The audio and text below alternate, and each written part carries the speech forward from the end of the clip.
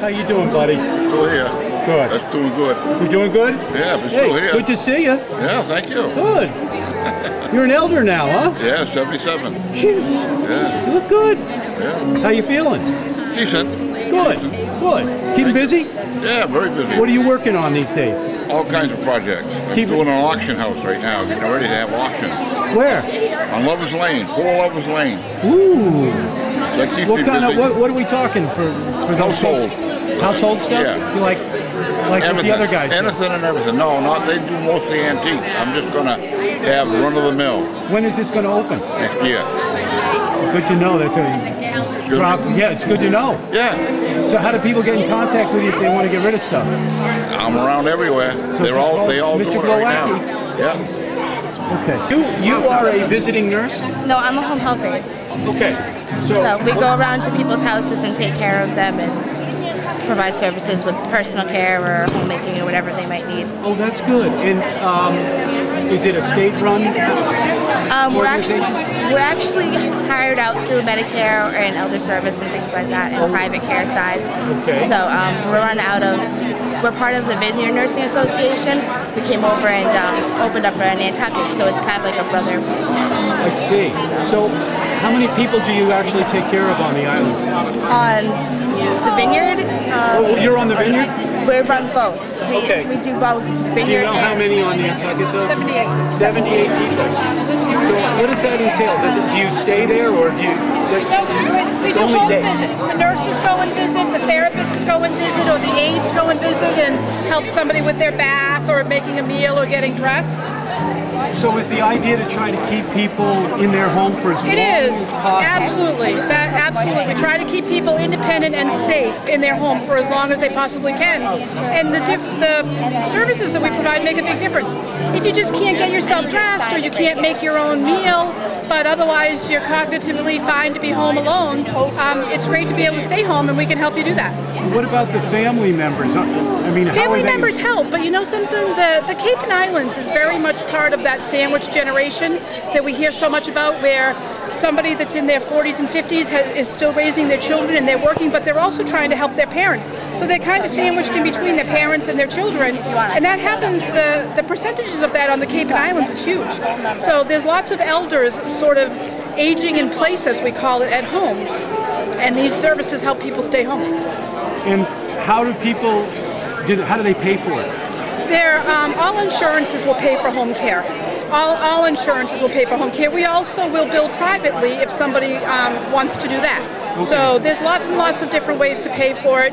You can refer yourself. You can just call the VNA and say that you want some help, and we'll send a nurse out to see what it is that we can help you with.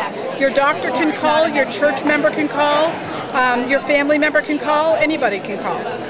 Can you have somebody just come out once a week? Absolutely. It can be once a week. Thing? It can be once a week, it can be once a day, it can be for several hours a day, it can be just for an hour. If you need a ride to a doctor's appointment, if you need us to take you to Boston to a doctor's appointment, you can hire us to do all of those things. All right, so if somebody out there is listening and they want to help, they want to get your help, how do they get in contact? They get in touch with us by dialing 508-825-8300. That's the best place to start. That's our phone number. Okay. 508-825-8300. Do they have to see their doctor about this, or is it something they can Not talk to start with. Okay. We'll take care of all of that for you.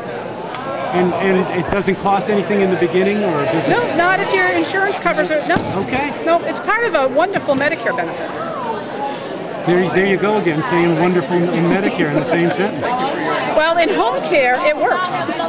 I don't have an opinion about the rest of it, but in home care, it works. If you're on your own, if you're on your own without medical care, the least thing we can do is help someone. Absolutely, absolutely. I mean, come on. We're happy to help.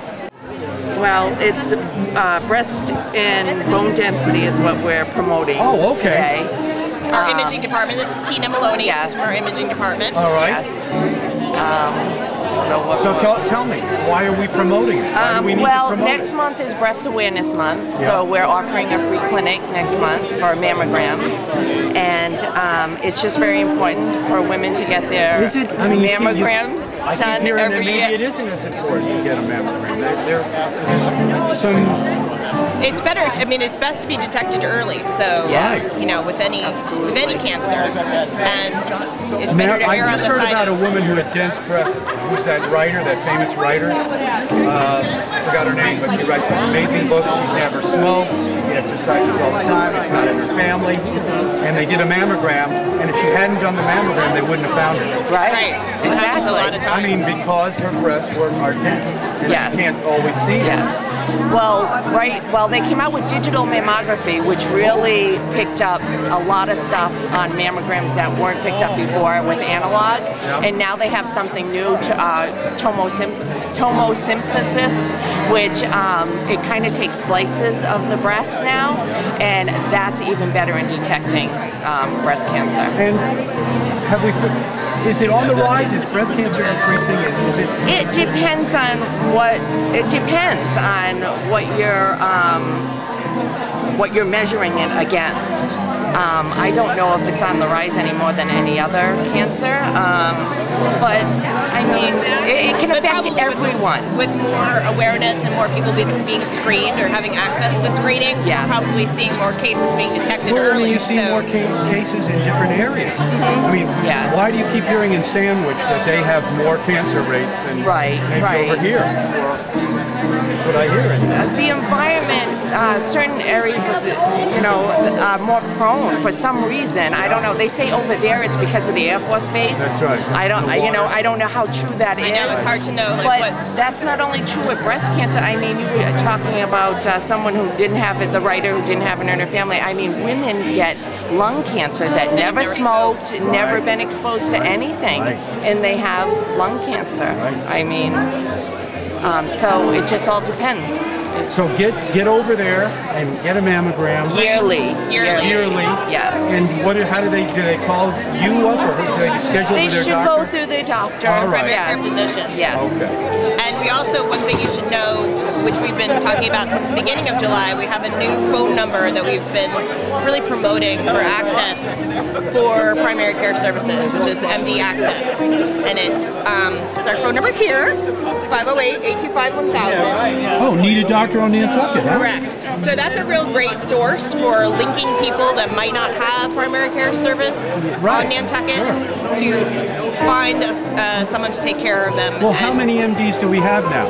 We have two new physicians that have come on board. Dr. Steinmuller is a family practice doctor. So she's a So we have primary those care. two, we've got Lethbridge, what do we have about? Dr. Keene, Dr. Pearl, Dr. Butterworth. So that's it. So it's 5, 6. Correct. All right. Thank you so much. Thank you.